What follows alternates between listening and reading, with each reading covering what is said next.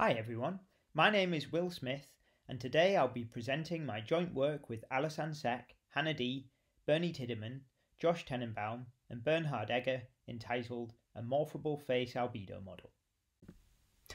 3D morphable models are generative models that separate physical properties of an object class, specifically geometry and texture, from scene properties such as lighting and camera pose.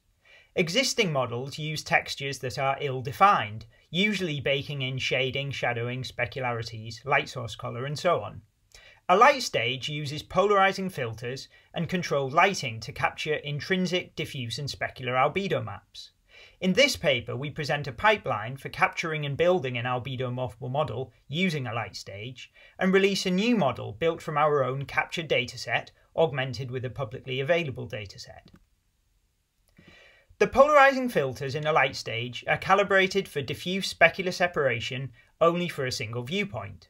For this photometric viewpoint, we can capture crossed and parallel polarized images that will later be used to compute diffuse and specular albedo.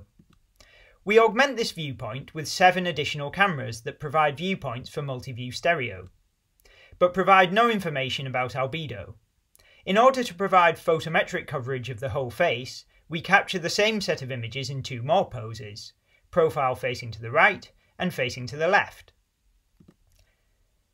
In total, this provides us with 24 views of the face. We use Multiview Stereo to reconstruct an ear-to-ear model, and then warp the morphable model template to the raw geometry. The raw cross-polarized image under uniform illumination directly provides the diffuse albedo. We use a calibrated colour transformation to transform to linear sRGB space. Subtracting the cross from the parallel polarised image, and again applying the colour transformation, gives the specular albedo map.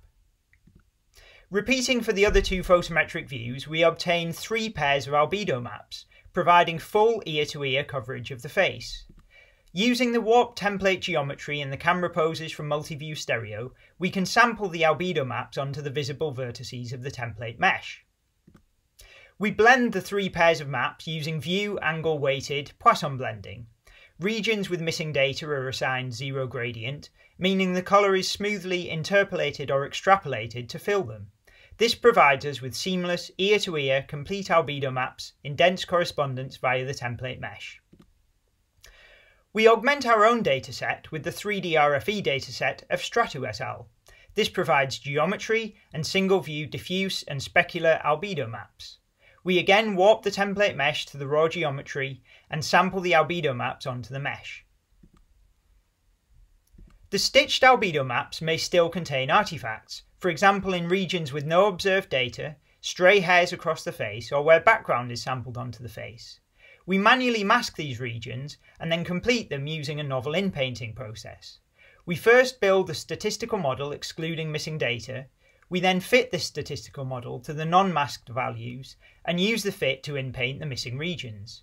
However, this leads to seams between the original values and the in-painted regions. So we then perform a Poisson blend in which gradients at the mask boundary are set to 0. The result matches the original albedo in the non-masked regions, preserves detail within the statistically in-painted regions, but ensures a smooth boundary between the 2. We can now build our statistical model by applying PCA to the albedo maps. Here we show the first 5 modes of the diffuse model. Note the much richer variation in skin colour relative to previous models and the complete removal of lighting effects. We do the same for the specular model, and we believe this is the first time the statistical variation of these maps has been explored. Combining the 2 models, rendering with a reflectance model and a point light source, and applying nonlinear gamma, we arrive at a more natural visualization of the model.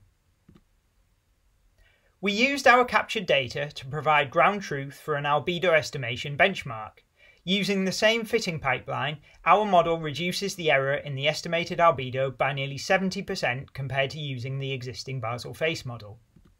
Fitting to in the wild images, we can see that our model meaningfully disentangles shading from diffuse and specular albedo. Our model can be used as a plug-in replacement for the Basel Face Model texture model and can be downloaded along with supporting code at this URL. Thank you for listening.